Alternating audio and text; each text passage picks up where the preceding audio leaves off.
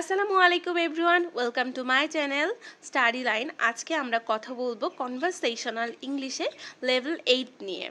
তো চলুন শুরু করা যাক। আজকে আমরা শিখব ডাক্তারের সাথে কিভাবে আমরা ইংরেজিতে কথোপকথন করতে পারি। আমাদের অনেক সময় বিভিন্ন প্রয়োজনে বিভিন্ন অসুখ বিসুখের জন্য কিন্তু আমাদের ডাক্তারের কাছে যেতে হয়। আমাদের প্রবলেমটা কোথায় সেটা সম্পর্কে বলতে আমরা কোন সেন্টেন্সগুলো ইউজ করতে পারি চলুন দেখি। ফার্স্ট আমরা ডক্টরকে বলতে পারি, ডক্টর বলে আপনার যদি পায়ে ব্যথা হয় আপনি বলতে পারেন মাই লেগস হার্ট।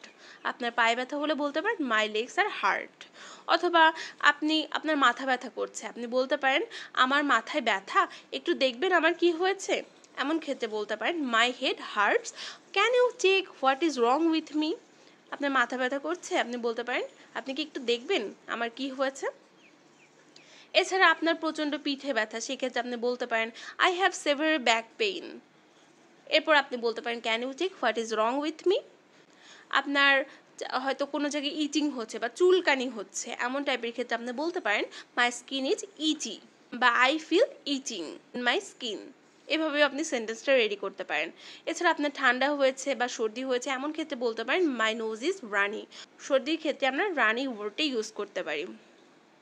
এরপরে আপনার কানে ব্যথা হয়েছে বা কানে শুনতে পারছেন না ঠিকমতো, সেই ক্ষেত্রে আপনি ডক্টরকে বলতে পারেন doctor my years R Soar, I cannot hair properly. আপনার কানে ব্যথা হচ্ছে, আপনি ঠিকমতো শুনতে পাচ্ছেন না। এরপরে ধরুন আপনার চোখ চুলকাচ্ছে, আপনি বলতে পারেন মাই আইস আর ইচি। অর্থাৎ চুলকানির ইংলিশ হচ্ছে ইচি বা ইচিং, চুলকাচ্ছে। এমন ক্ষেত্রে আপনি বলতে পারেন মাই আইস আর ইচি। আপনি বুকে ব্যথা অনুভব করছেন, সেই ক্ষেত্রে আপনি ডক্টরকে বলতে পারেন I have some pain in my chest. আপনার বুকে ব্যথা করছে, সেই ক্ষেত্রে বলতে পারেন I have some pain in my chest.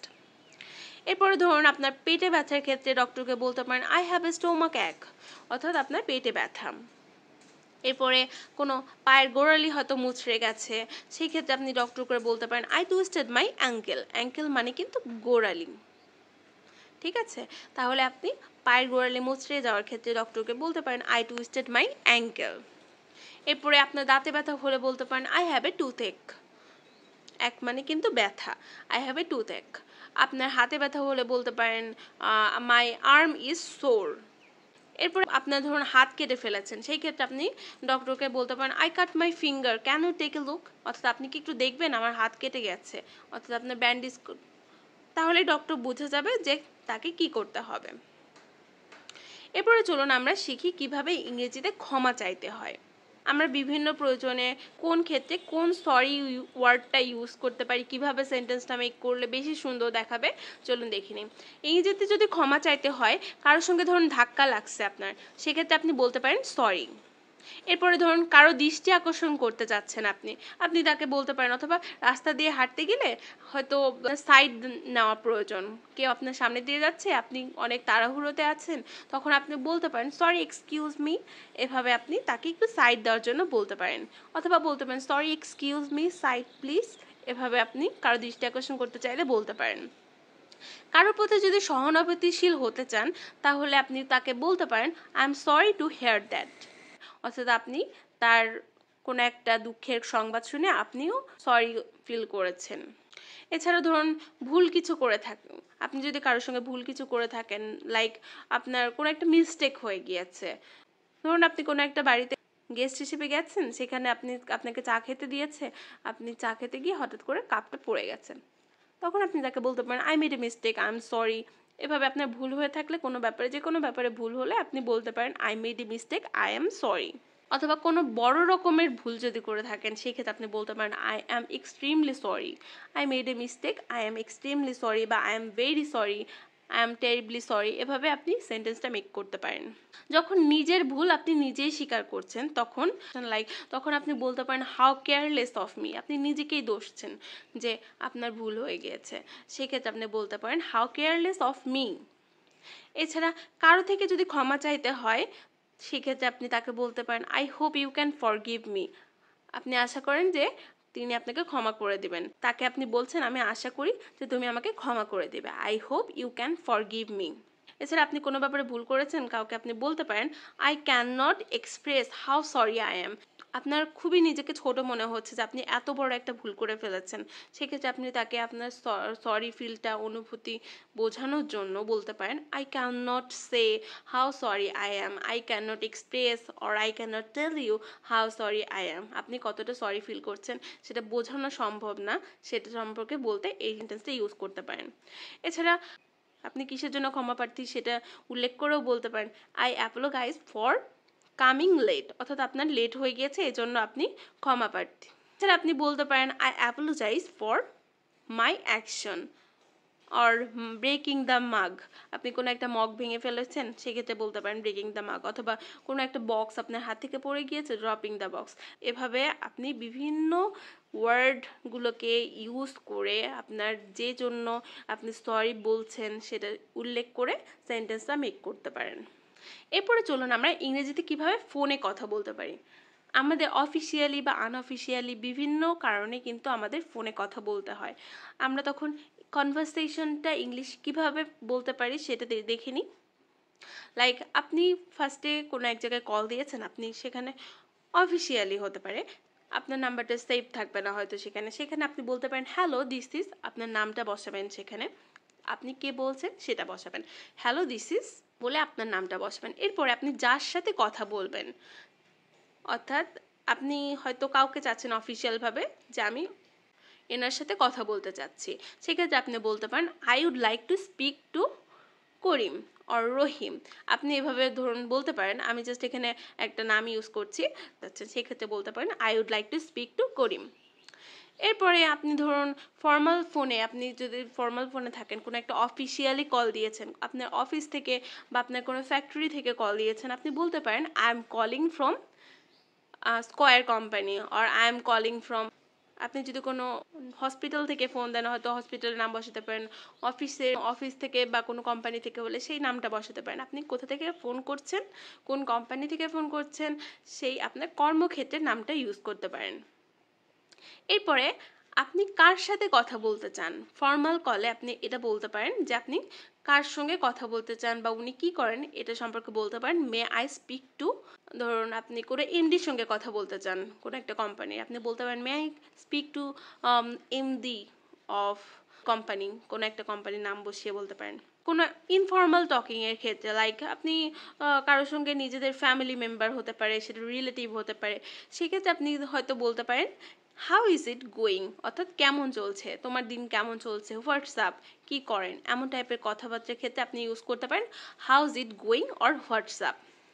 এরপরে ধরুন আপনি যদি কারো হয়ে কল ধরে থাকেন, আপনার ফোনটা ধরার কথা না, আপনি অন্য কেউ ফোনটা ধরার কথা, সেক্ষেত্রে আপনি বলতে পারেন I am calling on behalf of my brother or my sister. আপনি আপনার সিস্টারের হয়ে কল করেছেন, সেই ক্ষেত্রে আপনি কথাটা বলতে পারেন।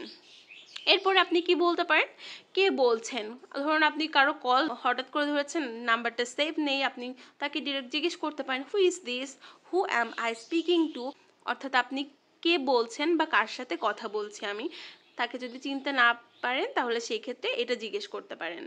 এরপরে আপনি ধরুন কোনো একটা কাজে বিজি আছেন বা আপনার অফিসেই আপনার অন্য কোনো কলিগের সঙ্গে কেউ কথা বলতে চাচ্ছে, সেক্ষেত্রে আপনি ফোনে অপর প্রান্তে যে আছে তাকে বলতে পারেন জাস্ট এ মোমেন্ট প্লিজ, অর্থাৎ আপনি তাকে ডেকে দিবেন, সেই জন্য আপনি বলতে পারেন জাস্ট এ মোমেন্ট প্লিজ, দয়া করে একটু অপেক্ষা করুন। আপনার কোনো কলিগের সঙ্গে যে কথা বলতে চাচ্ছেন, ফোনের অপর প্রান্তে যিনি আছেন, আপনার কলিগটা এখন আপনার আশেপাশে নেই, আপনি সেই ক্ষেত্রে বলতে পারেন I am sorry he is not here right now, would you like to leave A message for him, অর্থাৎ আপনার ওই কলিগটা এখন আপনার আশেপাশে নেই, তাকে জিজ্ঞেস করতে পারেন আপনার কি তাকে কোনো মেসেজ দেওয়ার আছে বা কোনো কিছু ইম্পর্টেন্ট কিছু বলতে হবে, তাহলে আপনি তাকে বলতে পারেন, আপনি তাকে মেসেজটা পৌঁছে দেবেন like I am sorry he is not here right now, would you like to leave A message for him.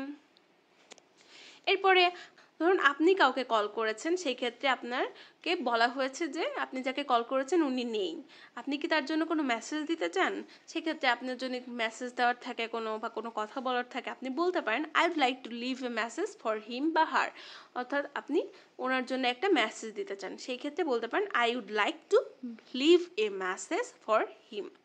ধরুন কেউ আপনাকে কোনো রং নাম্বার থেকে কল দিয়েছে, সেই ক্ষেত্রে আপনি বলতে পারেন I am sorry you have the wrong number.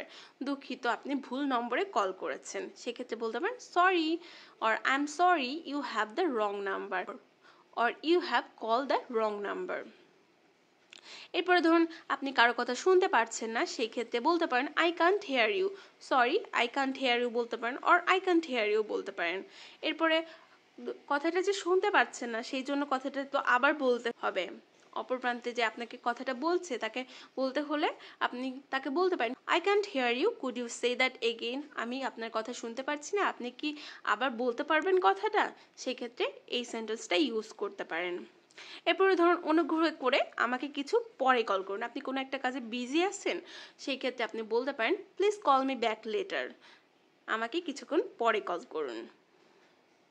এরপরে আপনি কথা বলা শেষ হয়ে গেলে, আপনার যে কাজে কথা বলার জন্য ফোন করেছিলেন বা করার ছিল, কথা শেষ হয়ে গেলে তাকে থ্যাংক ইউ বা গুড বাই দিয়ে বিদায় জানাতে পারেন। এরপরে চলুন আমরা শিখি কিভাবে ইংরেজিতে কাউকে শুভেচ্ছা জানাতে হয়। ইংরেজিতে কাউকে শুভেচ্ছা জানাতে হলে বা আপনি কারো ফ্যামিলি মেম্বারকে শুভেচ্ছা জানাতে হলে আপনি বলতে পারেন ঈদ মোবারক to you or you and your family. এরপরে আপনি বলতে পারেন আশা করি এই ঈদ আপনার জন্য বয়ে আনুক অনেক সুখ।